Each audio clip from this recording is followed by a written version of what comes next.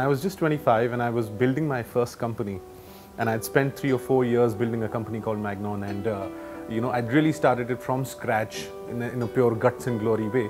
And it was that journey which told me that I needed to share the wisdom, if you may call it, or the knowledge that I had gathered from that experience with thousands of other entrepreneurs who don't have to reinvent the wheel. I published 3 books in the conventional way. For the 4th book, we realized that there were 3 primary reasons why we wanted to choose self-publishing over conventional. The first, I would say, is scheduling or timing.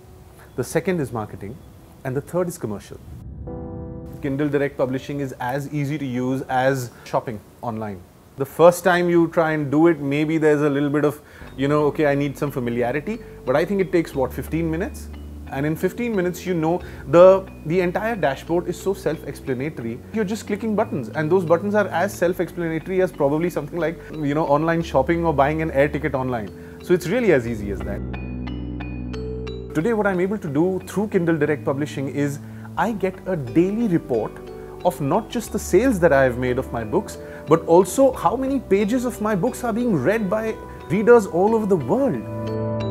We have sold more copies of Harappa on Kindle Direct Publishing than most authors are able to sell in their entire life cycle of their book. And we've been able to achieve that in just 90 days. And I'm sure authors would find it very, very useful and very, very intuitive when they try and create their books using this platform. When you do independent publishing and when you take advantage of platforms like Kindle Direct Publishing, I think it's a magical tool in the hands of authors. I urge authors to participate in the KDP Pen to Publish contest. Get recognized for your talent. There's no better platform.